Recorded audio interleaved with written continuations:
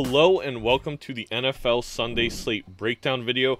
I'm your host for Lions.com, Matthew Amato, joined here by my three lovely co-hosts, Jacob Lane, Patrick Monin, and Jason Gilbo. Green Bay Packers at Minnesota. Minnesota 1.5 point home dogs. I'll go last on this one because I don't want to talk about it. Jason, you can go first.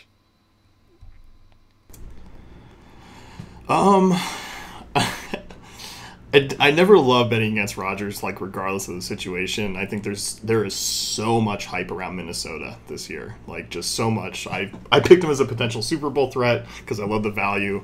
I think I just might be on the over here. 47 seems pretty low. These teams traditionally just combine for these massive shootouts, and I kind of like it. I know the Vikings are really, the Packers are obviously really thin at the wide receiver position, and it might be even worse with Allen Lazard out. So, give me a lot of the A.J. Dillon and Aaron Jones props for this game because I think they're obviously going to have a ton of work in the offense. So I do like that. But I think we can also point towards the Vikings and, the offensive scheme that we expect from them this year to be a little bit more pressing, a little bit more pass-oriented. And that's a plus. I think the Packers' defense is obviously good, but the Vikings have just had no real worries of kind of putting up points against them. So, for me, I think this game ends up being a little bit more high-scoring than people expect with kind of the off-season stuff. So I think you're getting a pretty decent bargain.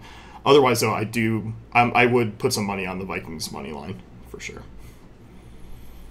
Yeah. Patrick, you go next. Yeah, I like the Packers in this one. I think the Vikings, they do have the advantage of wide receiver, but I think too much has been made out of the Packers' woes at wide receiver. I think they will be fine there. And outside of that, I think you could say they're as good, if not better, at almost any other position. And I think that offensive line is going to be fully healthy for the first time since, 2019, 2020 at the tackle position with Bakhtiari and Jenkins. So I like Green Bay in this game. I don't really have much of an opinion on the over-under because they do have a propensity for shootouts in these ones, but I feel like when I look at it, what really jumps out to me is I feel like both defenses are just solid across the board. So I'm not going to touch it, but I like the Packers just because I think they're going to be able to pound the ball, and I think people they've bought into the Devontae Adams left. Well, they'll be able, plug and play, they'll be fine. Jacob, before your internet goes out again, go ahead. It's the heat wave. Yeah, I hopped on my hotspot, so hopefully we're doing okay now. Yeah, two things. So I think the return of Jerry Alexander gives him a much better chance to guard Justin Jefferson in this game. Not stop him completely, but at least slow him down enough. And then the Vikings' run defense was 25th in DVOA last year. They added a couple pieces, but it's not going to be fully fixed right away. And I think the Packers will be able to run the ball with Aaron Jones and A.J. Dillon behind a really, really good that's my biggest line. concern as a Vikings fan is the Packers' run game. I actually think the pass rush was actually there last year. It's going to be there this year. I think the secondary isn't improved, so I think Aaron Rodgers is going to not struggle in this game, but he's not going to be as dominant as he could be. I do think the Packers are going to run the ball very, very, very efficiently. With all that said, I'm not going to make a pick because if I do, it's going to curse the Vikings and they won't be able to win week 1. So I'm going to continue to not do it. I'll go with Jason. I'll go with the over 47. I think the Packers will find their groove on the ground. I think the Vikings will find their groove with a mixture of ground and pass.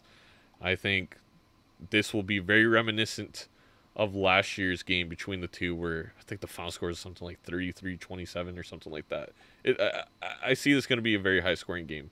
They've tended to be high-scoring games when weather isn't a factor in Green Bay the past couple of years, and I think that trend continues because these are two very, very, very talented offenses. And defenses that are on the up and up, but I think still don't match where the two offenses are. So, let's... Oh, go ahead. Go ahead, Jacob. One player probably I want to shout out quickly is Adam Thielen, anytime touchdown scorer. The dude is a touchdown machine, and I think he's continued to be undervalued. He's at plus 185 to score a touchdown in this game. Packers defense will be keying in on Justin Jefferson as much as possible, and I think Thielen has a pretty solid game here. No, I'm with you. Is there a game with more anytime touchdown value than this one? Because looking at these numbers, I don't think there actually is.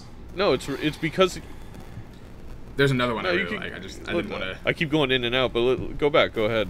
Because I think this goes with where Jason and I are at, where we think this is a high-scoring game and the over-under's at 47. So then all these touchdown score props are more in line with a low-scoring game. It just doesn't make sense. What's the other one, Jacob?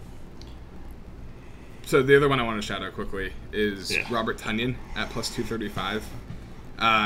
He missed like most of last season, but the year before he scored 11 times. Allen Lazard might miss this game. We're not totally sure yet with the foot injury, but Adams out, obviously, MVS out. A lot of the red zone weapons from last year not there. So Tonyan, I think, is going to be potentially Rodgers' top target in the red zone in this game. And I think that's a really nice value on that. Yeah, that was the other one that popped up. To recap, we got over 47, Green Bay minus 1.5 for Jacob. Patrick, were you... Did I skip you, Patrick? No, right? Okay. No. Oh, okay. Green Bay, baby. Okay, that's what... Oh, yeah, I was mad at you. I forgot. We Jacob going in and out all the time it's messing with my flow. I blame him. Adam Thielen, anytime score, 185. Tonyan, plus 235, anytime score. So, it's going to wrap it up for that one. Thank you guys for watching. If you liked this video, go ahead and hit the like. If you did not, a dislike. Comment down below your favorite bets from the Sunday slate. Subscribe if you haven't and you're interested in seeing more. We're going to see you for the next one very soon.